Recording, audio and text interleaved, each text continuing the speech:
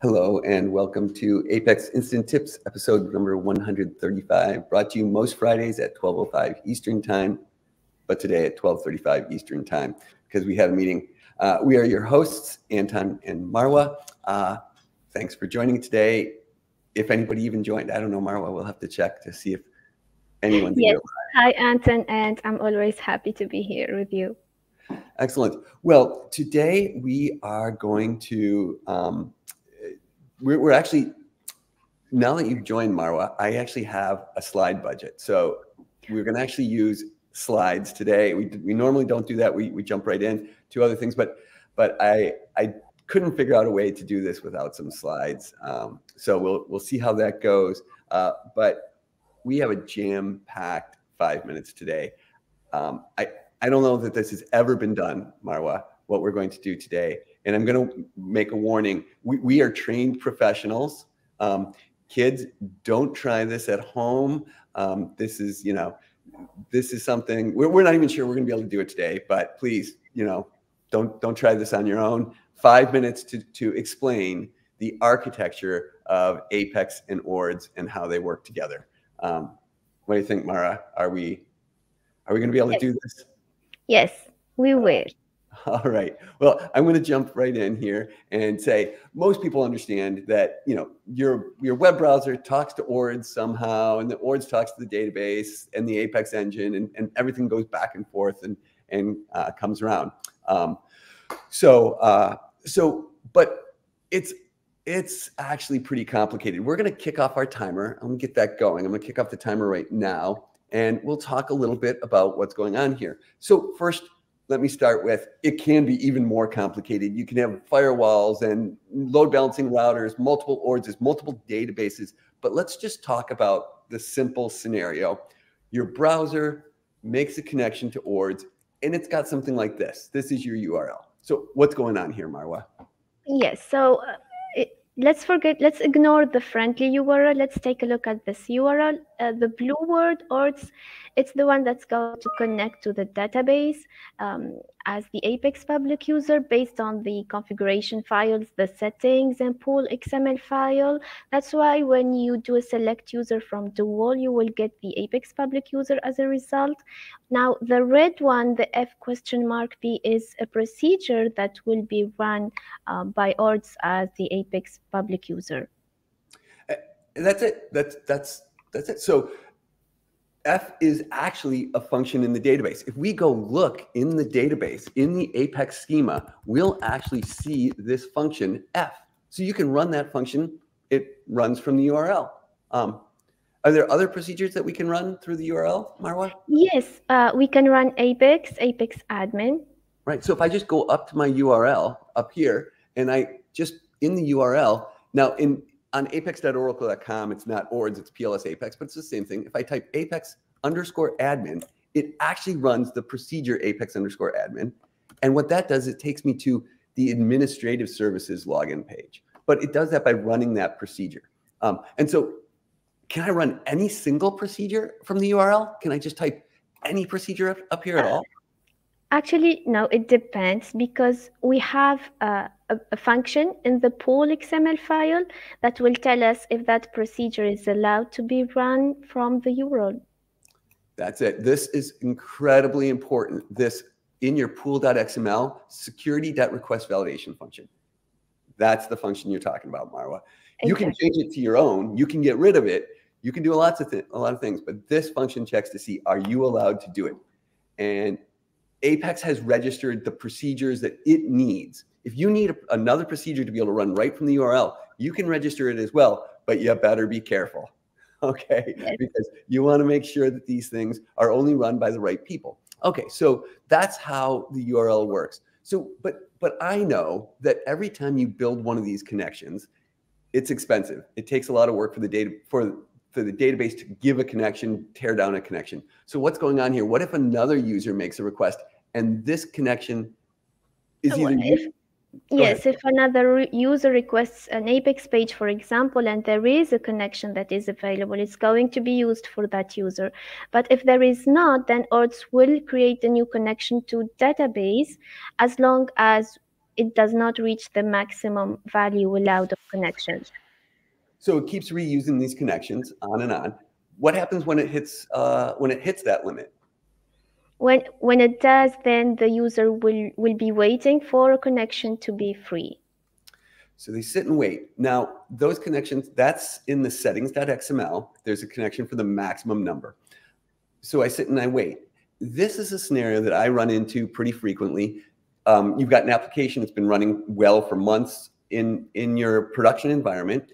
You make some updates, you install a new update to the application, and your connection pool starts getting overwhelmed. The first thing the developer does is says to the DBA, can you change the settings.xml to boost the connections, right? But I think that's the wrong thing to do. If it's been running and you didn't get a whole bunch of new users or something, one of two things is usually happening. Either you have a slow page that's holding open a bunch of these connections, and so you want to troubleshoot that page, make the page faster so you're not wasting connections. Or the other thing that I think happens sometimes is you get a page that has, for example, all of your database objects or a whole bunch of rows in a classic report, and every row fires off a dynamic action. So then a single user is taking up 100 connections at once. You don't notice this in your dev environment, but in production, you're going to notice it. Any way to protect against that? Well, we can configure a setting in the administration instance, and it's in security settings, and it's called the concurrent request per session. So right here, this is the one you're talking about. I encourage folks to take a look at the help on this and the subsequent one. It allows you to protect your database from users kicking off lots and lots of sessions, or I think that's our 5 minutes. I'm going to say, or from your developer doing something that's going to cause this as well, right? This will help you understand in your development environment before you move it to production that you've got a problem, because this will start raising errors if you kick off all of these sessions for a single user. Yes, and that could result in timeout issues or denial request issues. Yes, in fact, you're writing your own denial of service if you do this. Exactly. Right? Okay, that was 5 minutes. And there's a lot to talk about here. We could go on for hours, a whole day, talking about the architecture of Apex and ORDS. I have an additional tip that's related to this that's ORDS specific. But if you just came in for the Apex tip, you can beat it now, do all the things like tell your friends about it, subscribe, all of that. But if you want to hear, I'm going to continue this tip into the ORDS realm. We've been talking ORDS Apex. Now I'm going to talk a little bit about ORDS and the Apex REST services. But let's see. I think I see. Pradash is asking a question. If other clients like JDBC use the same database connection pool, do we have to consider that? Yes, Pradash, absolutely. Most modern technologies are going to have a connection pool, and it's the same kind of thing. You want to make sure that the connection, that your applications are only making use of a reasonable number of connections to the database. So absolutely, that's a definite, regardless of the technology, you want to do that. I can say I know with forms applications and so forth, you end up with some dedicated connections, and that's one reason they don't scale as well. If you end up with, 50,000 connections to the database, your database really starts to struggle. So that's one of the great things about ORDS and the way it handles connection pooling. But it's also important as developers that we understand that. Hello to, we actually have some live viewers, Marwa. Check that out. Yes. Lots of hellos. So, okay, so let's move on. I'm going to continue the same screen here. And but the next thing is, let's say we're actually making use of ORDS, not ORDS to Apex. So an actual ORDS connection. The way that typically looks is the URL changes. After ORDS, you're going to get another word. In this case, it's Anton. That represents either the schema name or a mapping to the schema. So what happens is we've got Anton squeezed in the URL. That tells ORDS to make a different kind of connection. It checks the setting in pool XML for a number of settings. It no longer runs as Apex public user. What kind of connection does it make here, Marwa? Do you know? It will connect as the ORDS public user, and then it will does a proxy connection. Exactly. It does a proxy connection to that Anton. What that means is if you select user from Dual, what do you get? You get Anton. So now it's not the Apex public user that's running this procedure. It's Anton that's running this procedure, right? And so this is another reason why it's just so important that you understand and you make use of that, that pool connection. I'm going to show it again right here, this right here, because this is what determines what procedures can be run. So as we mentioned, normally in Apex, you have a page that looks like this. This is the ORDS connection. But what happens, and here, up here, this does select user from Dual, Apex public user, just as we said. What if I squeeze Anton in here? Well, if I squeeze Anton in there, right there, now select user is Anton. I'm running the same application. I'm on apex.oracle.com. I'm running the same application. If I didn't have this, right here saying what procedures I could run any procedure owned by Anton through the URL. Exactly. Look at this. Marwa, you have one out there too, right? Oh, yes. And I've got your schema here. But the thing is, Apex knows that I shouldn't be running with the privileges of Marwa. When I run the F function still runs the F application in the right workspace. So you can see this is still my workspace's content. This one, still my workspace's content. I don't have access when I run the F procedure to anything in yours because Apex is smart enough. It says, hey, F is owned by Apex. Apex says do this. But if you had a procedure in here, say delete employees, right? If you had this procedure, I would be able to run this as you, except I can't because of this right here. Okay?